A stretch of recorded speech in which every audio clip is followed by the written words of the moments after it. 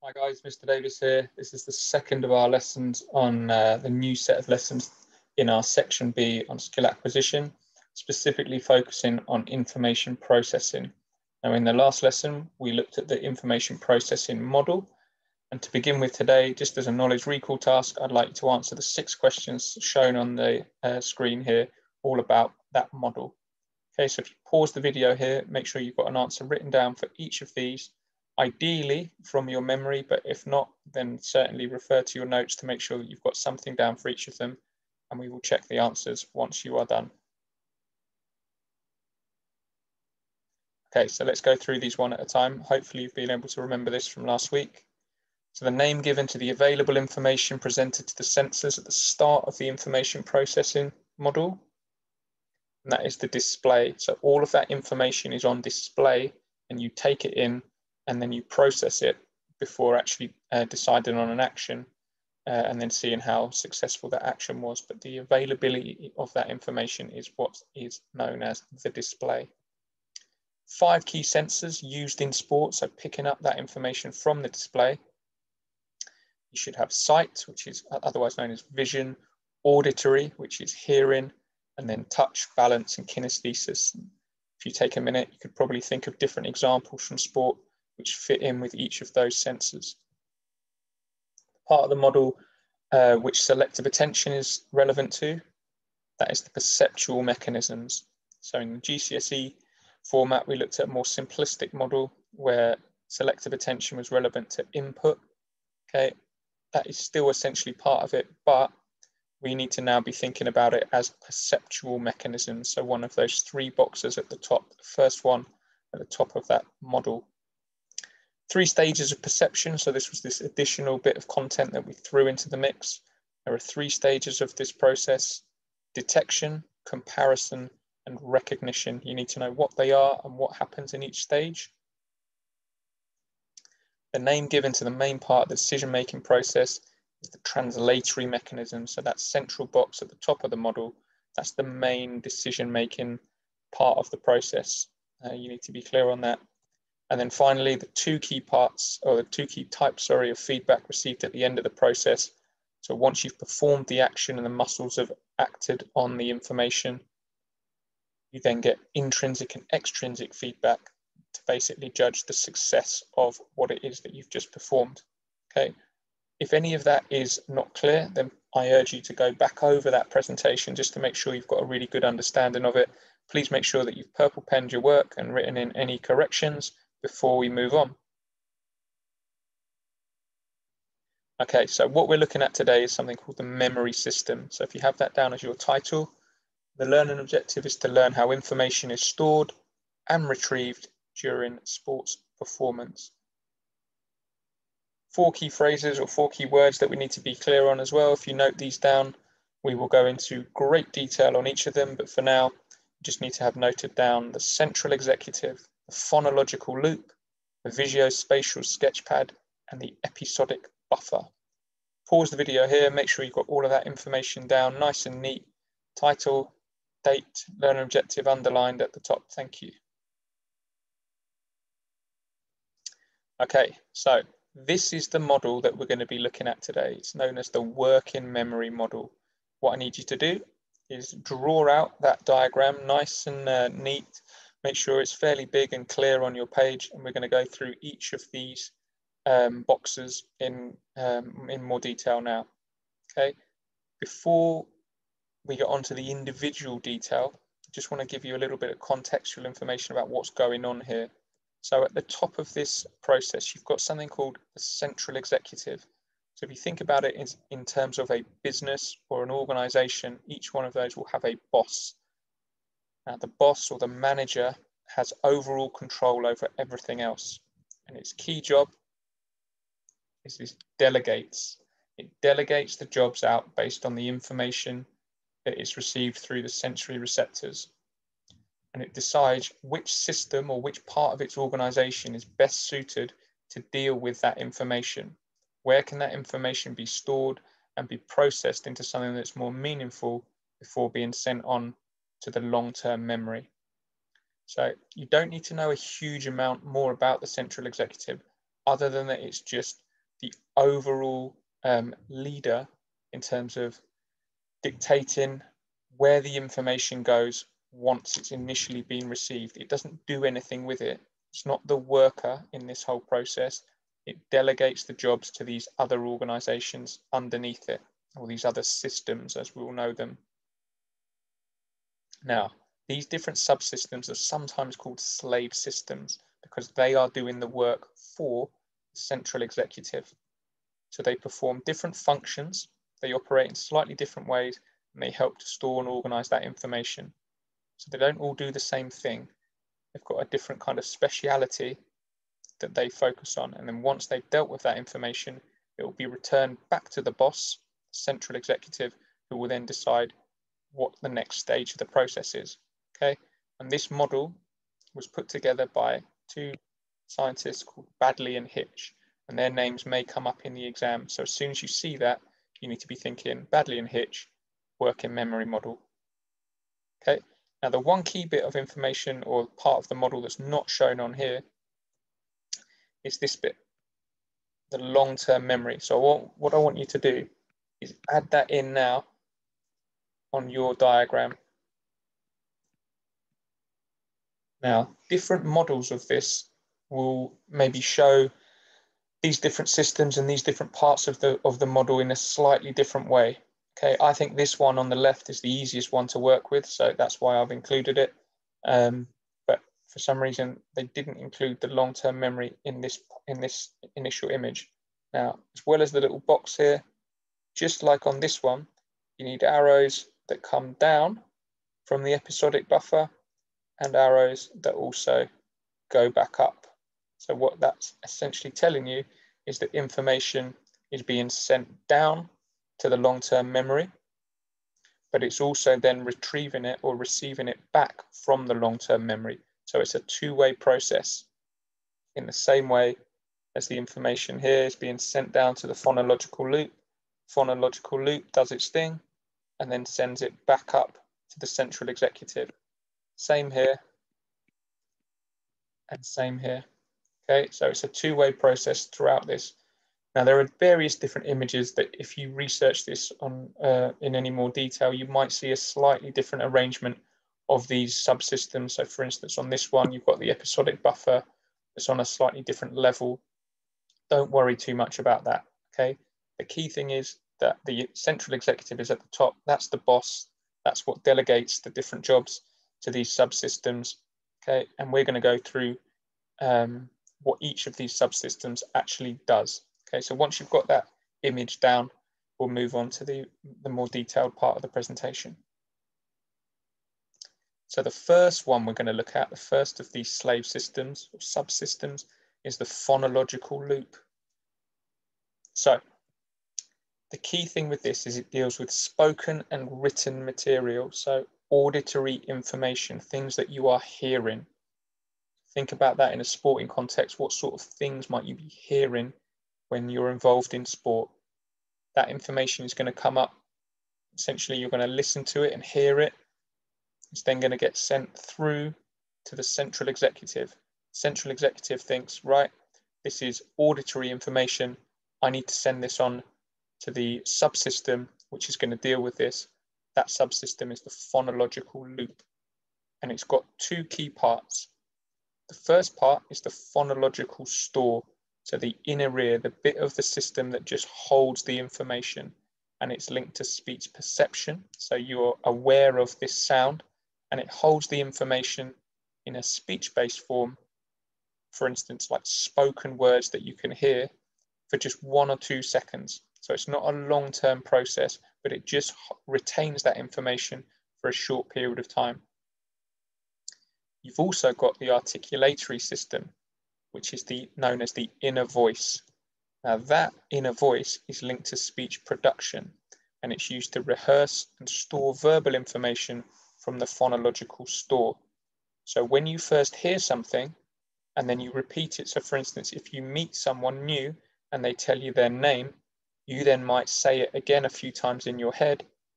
That process is the inner voice repeating the information that you've just heard to try and make sense of it, so you're then able to recall it again. You do the same thing when you are trying to learn a phone number and someone gives you the phone number and you organize it into kind of slightly smaller sections of the full number and then repeat it in your head in those little chunks. So then it makes more sense to you. That process happens in the inner voice. So initially you hear that information, it goes into the inner ear. The inner ear then says, right, I need some help in remembering this.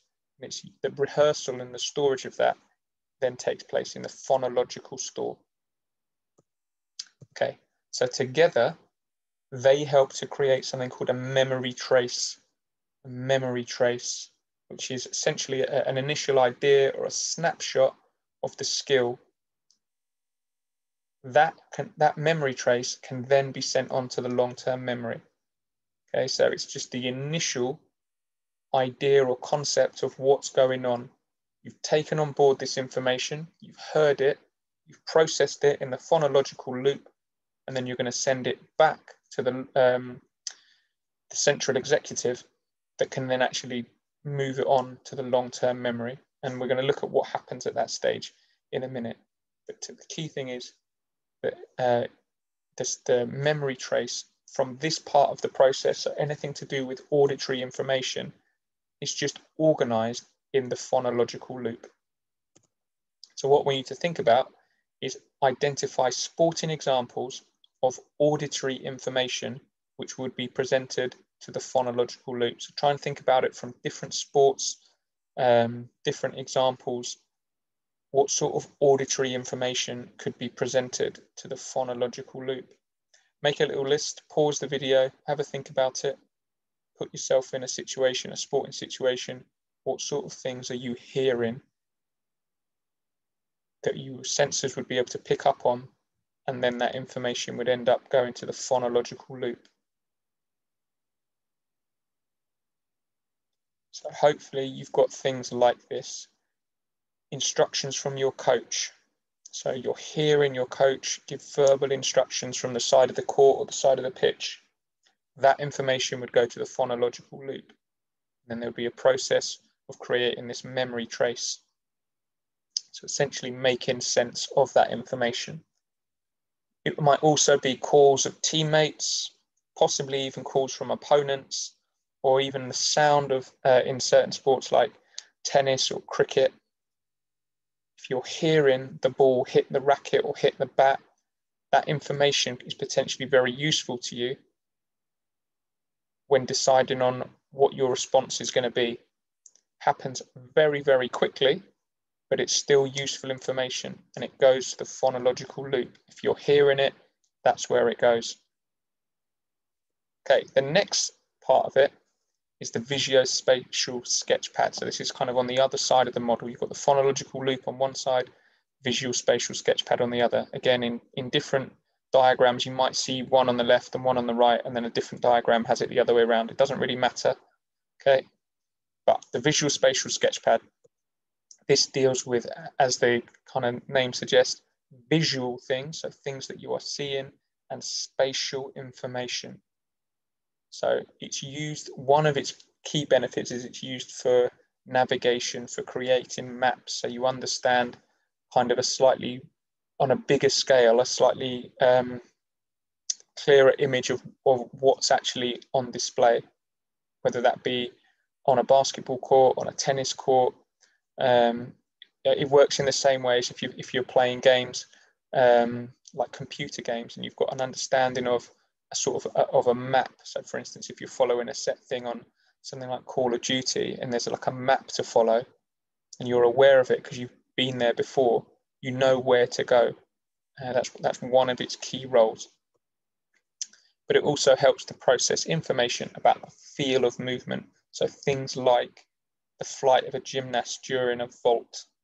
So that, while again it happens very, very quickly, that information that comes into the central executive thinks, right, this is something to do with a visual bit of information. This is something to do with how I'm feeling. So that kinesthesis about the movement, that goes to the visuospatial sketchpad. Can you think of any other examples So I've said the flight of the gymnast. In what other examples might you have a sense of movement that's going to be useful to you in deciding a response? So I would think of anything where there's a significant amount of movements involved, particularly things to do with where sequences involved. So like anything to do with trampolining or anything like that, where it's important that you have an understanding and a sense of where your body is in relation to objects, or obviously in that case, the trampoline. So that information is dealt with in the visuospatial sketchpad. So it's very different to the information that's going to the phonological loop, which is obviously auditory. So hearing information, it goes to one side, visual and spatial goes to the other side. And again, it's got two key parts. So the first part is called the visual cache. The visual cache. And that holds information about things like form and the color of what you're seeing. Now, in some cases, that might be useful, but the more important part in terms of sporting sense is what we call the inner scribe. Now, the inner scribe deals with spatial and movement information, so that's much more important than, for instance, the color of something. Obviously, if you're playing football, things like the color of the shirt and that sort of thing is going to be relevant, but primarily it's sporting actions are about movement. So this inner scribe deals with spatial and movement information. So one of the key things with that is that this information will enable you to recognize sporting actions and techniques that are being performed, and then you can decide on an appropriate action. So you can see how, for instance, an opponent in boxing might be shaping up to punch, and then you can decide based on that. Obviously, there's a lot more to the process, but the initial part of that process is the recognition of what's going on. You see a technique being performed, and then you act on it. And that process takes place in the inner scribe, which is part of the visuospatial sketchpad. What I want you to do is identify sporting examples of visual and spatial information which would be presented to the visuospatial sketchpad. I've given you a couple there. Try and think of other examples. Pause the video here, try and come up with a little list. So for example, you should be thinking of the sight of a ball coming towards you in any racket sport or bat and ball sport. The sight of the ball coming to you is obviously crucial information that would come to the visuospatial sketchpad. The sight of a teammate making a run, so you can see them, that they peeled off or darted in front of a defender, that's obviously crucial visual information. And then on a slightly kind of wider scale, the information of, for instance, an image, if you're about to take a free kick and you can see everything that's going on in front of you, almost like you map it out. Where are the defenders? Where are my teammates? Where's the wall? Where's the goal? Where's the goalkeeper? All of that information is kind of mapped out in your mind before you decide what it is that you're then going to do. Obviously, it could be in a live situation as well. So you just pick up the ball in the middle of the court, playing basketball, you look up and you see everything in front of you, opponents, teammates, runs people are making, where the space is, where the officials are, where the basket is. All of that information is kind of put together in a kind of a visual map in your mind. And that information is initially stored in the visuospatial sketchpad. So we then come to the episodic buffer. Now, this wasn't part of the original model. It was added in at a later date, but it has a crucial role. So the episodic buffer is responsible for coordinating the work of the other two subsystems. So it's the combination of the sight and the movement and that kind of map element of the information, and then combining that with the sound and the auditory information that comes into the phonological loop. So the episodic buffer kind of sits in the middle. Each of those other subsystems does their thing, sends it back to the central executive, who goes, all right, that's useful. Now can we try and put that together? Is there something here where this information can now be merged into something that makes sense, that you can put the whole thing together. So they send back this initial kind of trace, if you like, this memory trace from these different sides, and then it combines it together. So it's not then two different bits of information, it pulls it together or chunks it. Okay, so you've got some information coming through from the phonological loop, and potentially from the same situation, you've got information that's been processed in the visuospatial sketchpad. That then comes together to form something more meaningful, and it's the episodic buffer that does that kind of chunking or coordinating of that information. Now, one of the crucial things that it does is it puts it together in a set order or sequence. So it puts a sort of time frame on it that makes it more straightforward as a memory trace to be then sent to the long-term memory. If it was just lots of different bits of random information, it would be really confusing for the long-term memory to work out what's going on and what action to take. So the episodic buffer has the role of kind of pooling that information together, making sense of it in terms of a sequence. So it's patterned, it's in a set order, it's got a time frame, and then it's sent on to the long-term memory. The passing of these sequences begins the process of what they call motor programs being formed and movements occurring. So the motor programs are patterns of the whole skill. So it's received all of this information in the past. It's an organized set of experiences that you've got in your long-term memory, and that's known as a motor program. Now, the episodic buffer, this organization and these sequences that are sent in the current moment, that process of organizing that information and then sending it on is the initial part of the process whereby an action is decided on, and then movement can then take place from there. So it's got an absolutely crucial role. What I want you to do is identify sporting examples which combine information from both of the subsystems, so the phonological loop and the visuospatial sketchpad, to form these sequences. So can you think of sporting examples where there's visual and auditory information that might be useful, and that then comes together and is organized in the episodic buffer?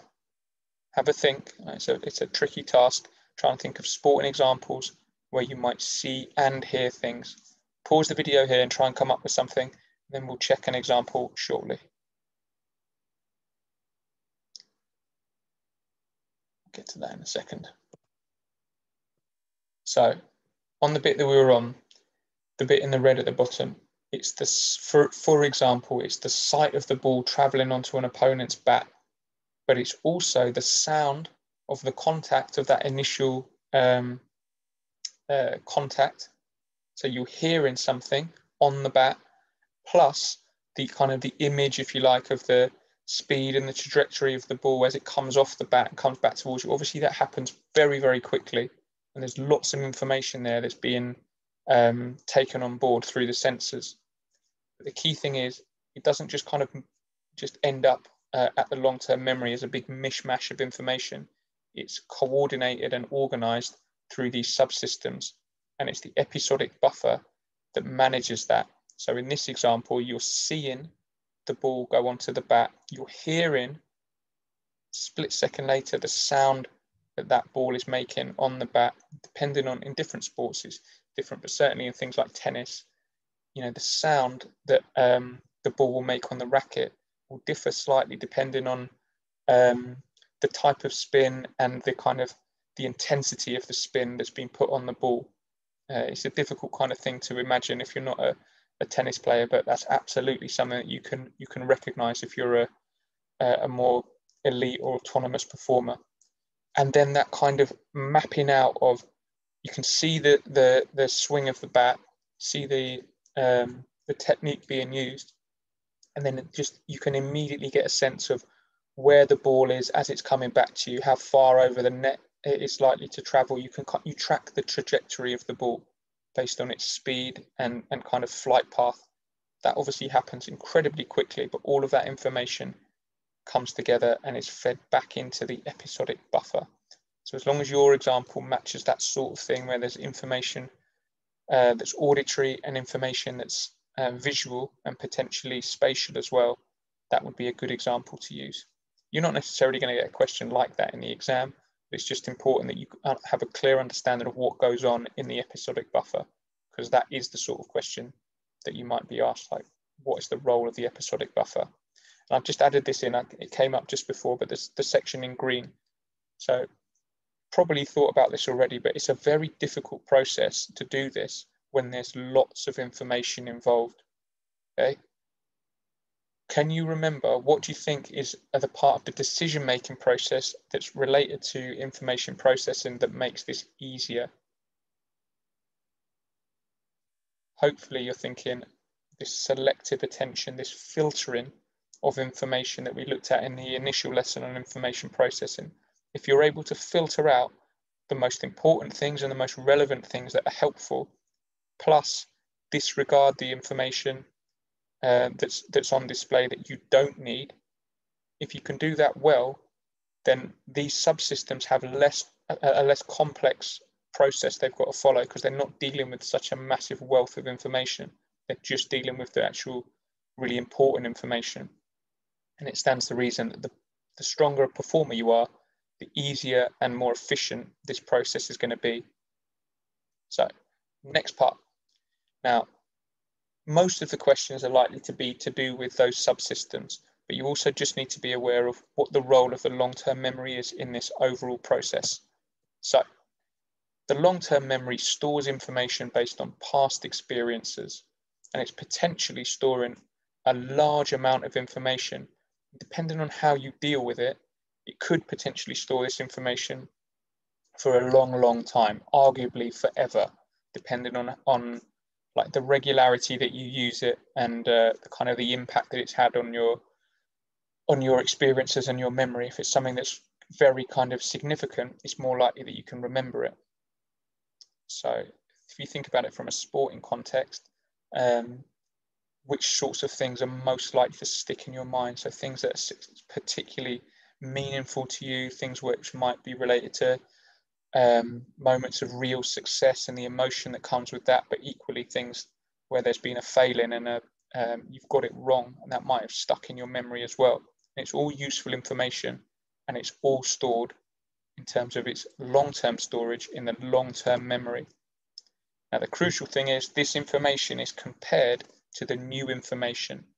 So it's like, imagine you've got a jigsaw in your head of a picture, and you're repeating the jigsaw, but you're trying to do it really, really quickly.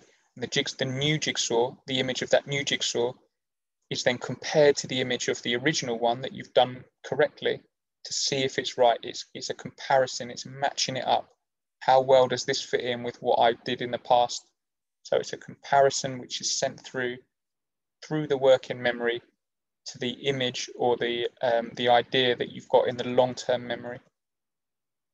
And then the process kind of reverses, where the information is sent back to the working memory to be used, that should say, in the current situation. So just to be clear, you pick up all this information through the different sensors. It's the central executive that deals with delegating that information to the different subsystems. Some of it is auditory, and we'll go to the phonological loop. Some of it is visual and to do with spatial awareness, and that's in the visuospatial sketchpad. That information, once organized, returns to the central executive, who then sends it on to the episodic buffer. The episodic buffer coordinates all of that information into one meaningful memory trace, which is sent on to the long-term memory. The long-term memory will then compare what it's received to what it's already got, and then decide on what a suitable action is. That decision will then get sent back to the episodic buffer, where an action is then initiated. So it's a two-way process: receiving it, comparing it in the middle, so kind of in the long-term memory, and then returning useful information. And often in sport, this has to be done very, very quickly. So there's two kind of key elements or two key challenges. One is the depth of information that this whole process is dealing with. Think about all the different information that's on display that you're having to process, but then also the time frame that you've got to do it in. So if you're playing tennis and someone's serving at you at 150 miles an hour, there's a huge amount of information that you've got to deal with, process, before you can then actually action what your response is going to be.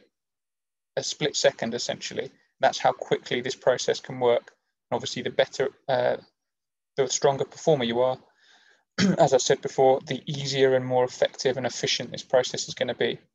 So, thinking of a sporting example, can you describe a sporting example where the working memory presents a memory trace to the long-term memory, a comparison is made before it's then returned to initiate an action?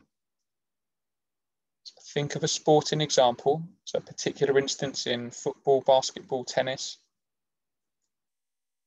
You've got information that's on display, you're taking it in.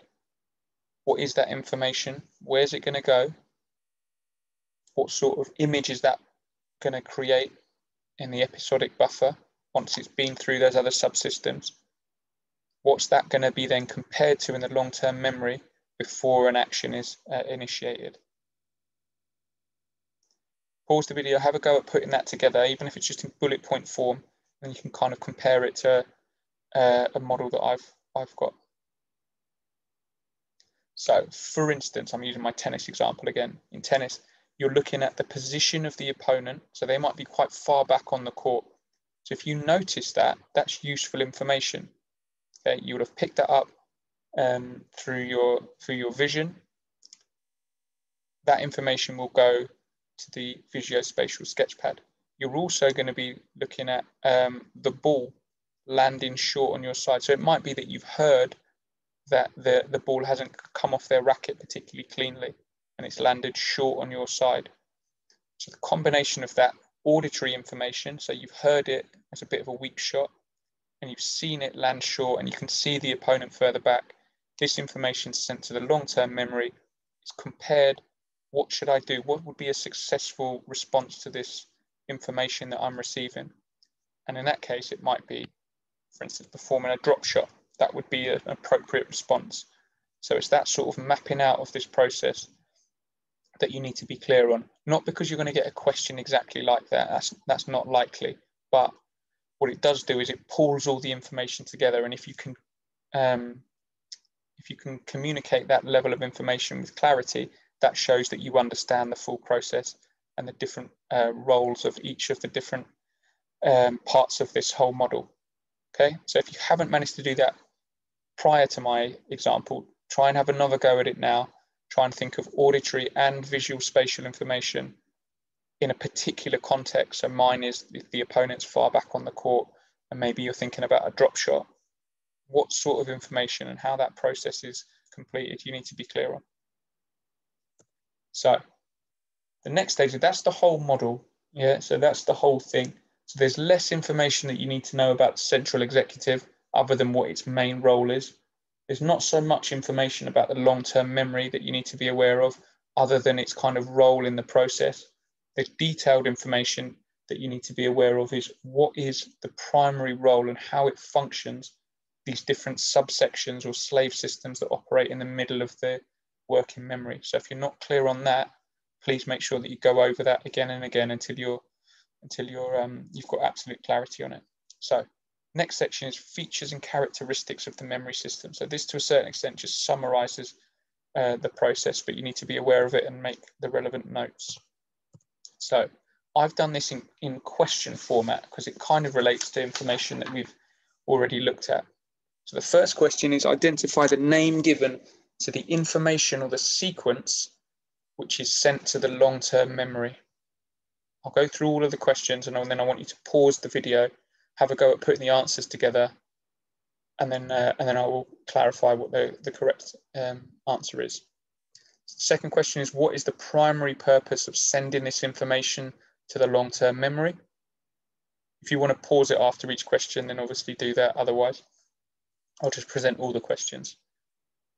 What's the main problem encountered by the working memory when trying to organize and coordinate this whole process? How does the memory system deal with this problem? What's another challenge that's faced by the working memory? So I mentioned two significant challenges that the memory system would have, particularly in a sporting context. What's the second of those? And what's the name given to the organized information stored in the long-term memory? So pause the video there.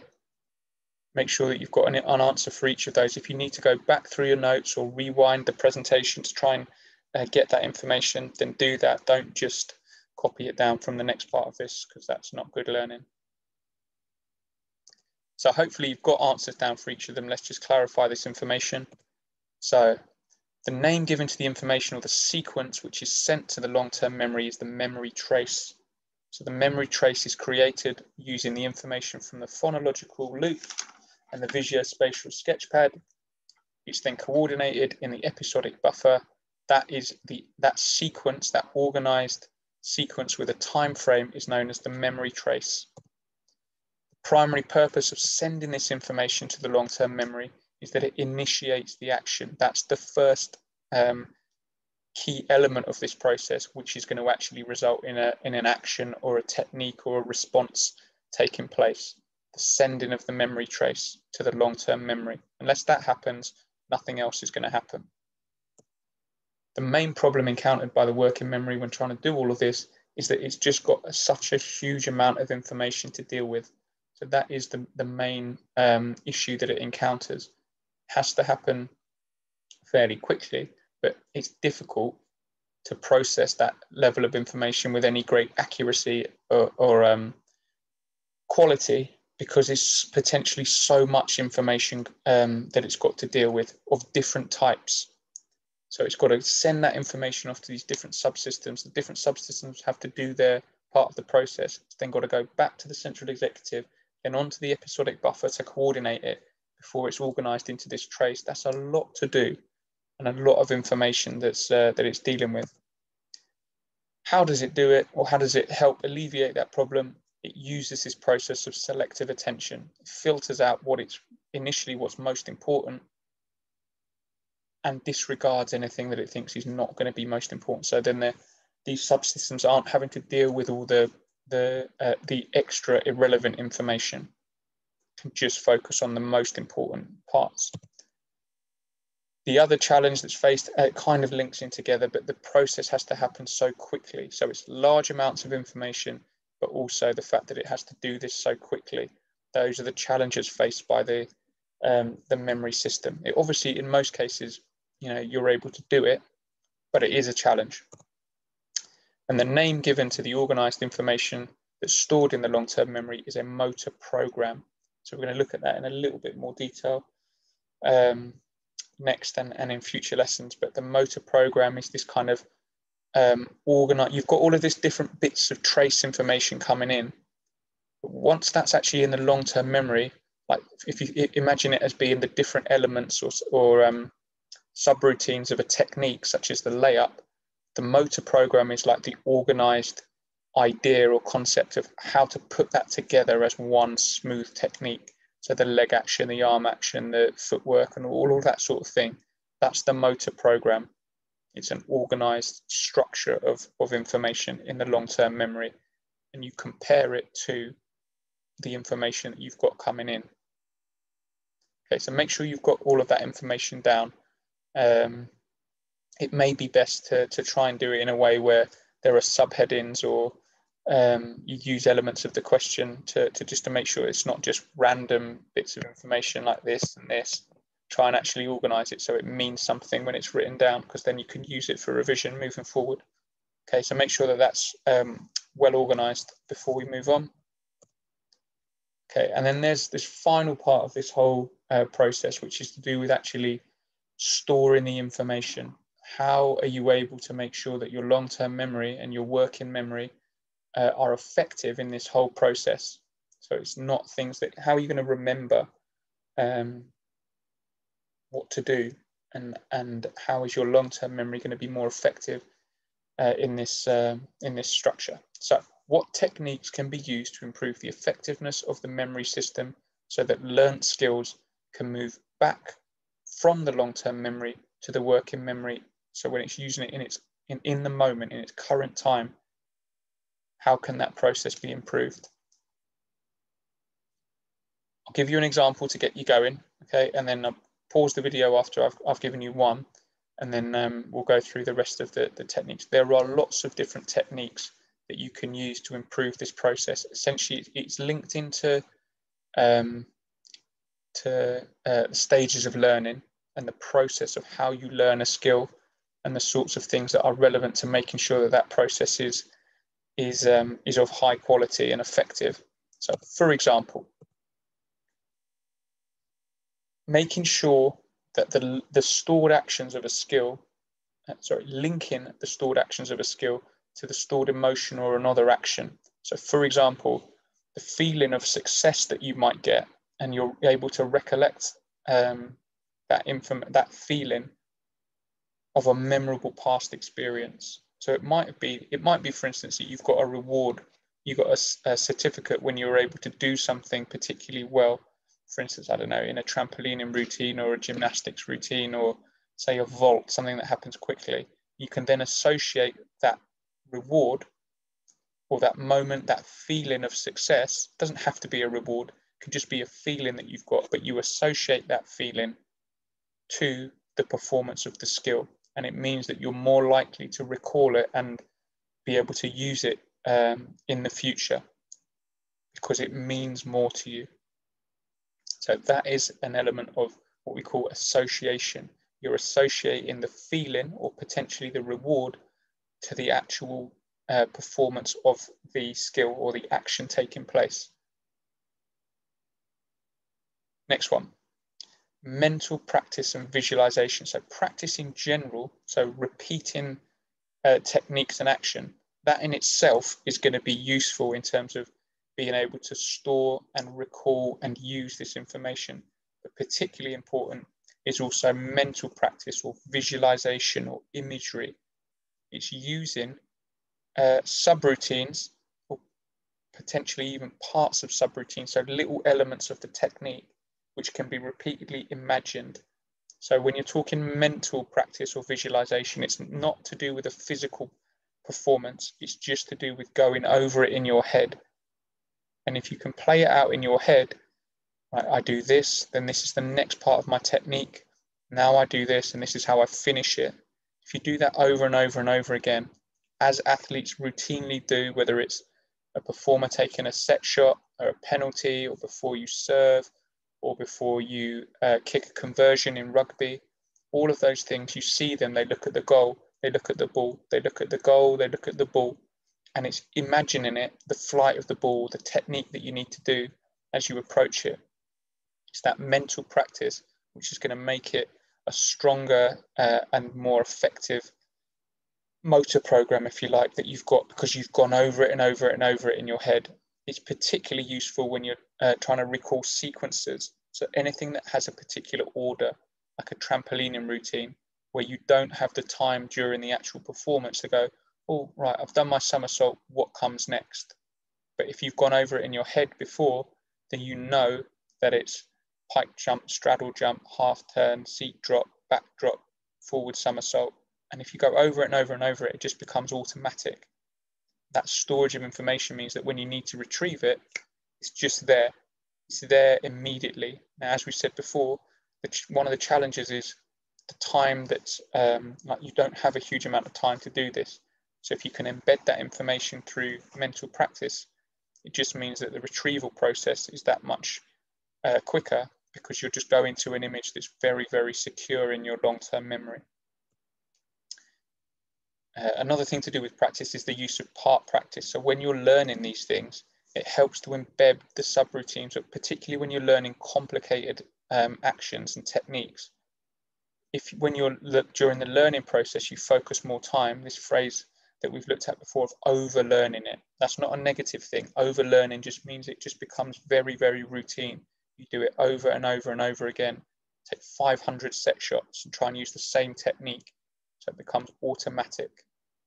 If you can do that, It just means that you're more likely to be successful and consistently successful when you perform the action as a whole at a later stage, because each part of the process has been completely embedded into your long-term memory. So these phrases here, this idea of chunking, where you kind of you learn it in stages. I'm going to do that bit first, then I'm going to move on and I'm going to do the next bit of the technique. And if you isolate it, break it down, you're more likely to be able to then recall what each part of the process is when you have to do it all together. Chaining is quite similar, but chaining, if you remember, is to do with kind of linking them together. So rather than just learning them in isolation, chaining is where you learn the first part, then you add the second bit on, and then you do the first and second bit together, and then you learn the third bit, and then you do the first and second and third bit together. So it becomes more of a routine or a sequence that's linked together. That's what chaining is. The other part of this, you could be looking at things like the quality of guidance. So when you're actually learning it, that information that you're receiving in the moment, during that learning process, and particularly if it's relevant, and we spent a lot of time looking at the different types of guidance and which ones are going to be more effective for different performers based on the ability and the skill that they're trying to learn. If you can use the right level and quality of guidance and potentially the right combination of that guidance, it means you're more likely to be able to remember things and then use that information, because the motor program in your long-term memory is going to be so much stronger that you can just go to it. Yeah, that's what it should look like. I learnt it so well before, I can now just immediately see what that correct image is and then send that information back to the working memory as a comparison. And then finally, there are others, but you won't need more. So the other one that I've just made a note of is the quality of the feedback. So once you've performed it initially, it's that reinforcement, that repeated reinforcement of feedback, focusing on key content, key teaching points, key elements that you would need to be aware of and remember based on the quality and the ability of the performer and the skill that's being performed. So for instance, we're looking at cognitive learners who can't retain and hold on to that depth of information. If your feedback is short and it's simple and it's explained slowly, they're more likely to learn it.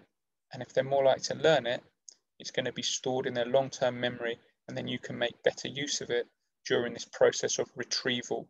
It's not scratching around looking for, I need a clear image, I'm not really sure how to do it, because you've spent such a great deal of time and quality in performing it and receiving the guidance when you're doing it and receiving the feedback after you've done it.